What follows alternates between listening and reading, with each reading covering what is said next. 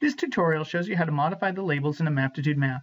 You can change the style of labels for an entire layer, a feature display, a selection set, or even an individual feature.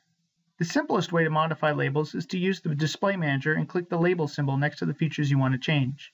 For example, to change the labels for the country layer, we'll click this symbol, choose the font, style, size, and other settings, and click OK.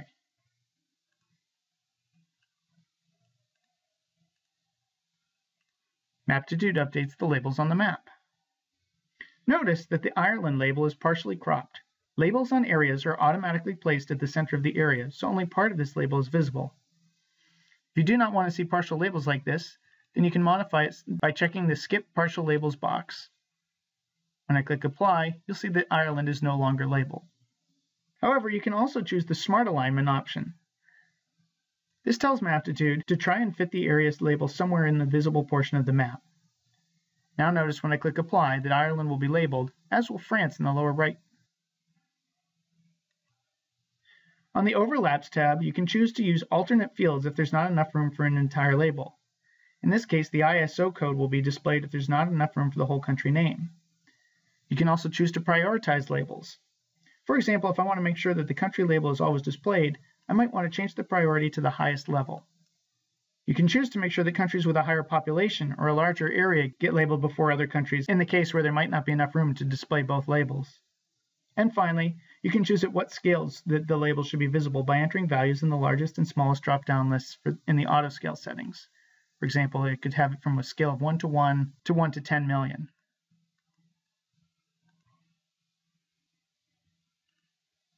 On the Background tab, you can choose to use shields. If you're labeling something like highway features with a number, you can use frames. If I apply that, you can see what those look like. You can also change the border color and fill for your frames. Or you can use halos and shadows. Many of the layers in Maptitude use feature display settings to categorize features. You can change the individual feature settings in the same manner. For example, you can change the capital labels and click OK. And now the Dublin and London labels are changed. You can also customize individual labels with the Custom Label tool. For example, you can move a label by clicking and dragging.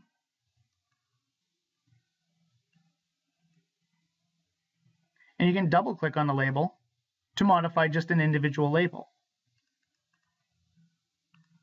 You can add a call-out line when you move a label by using this tool and clicking and dragging.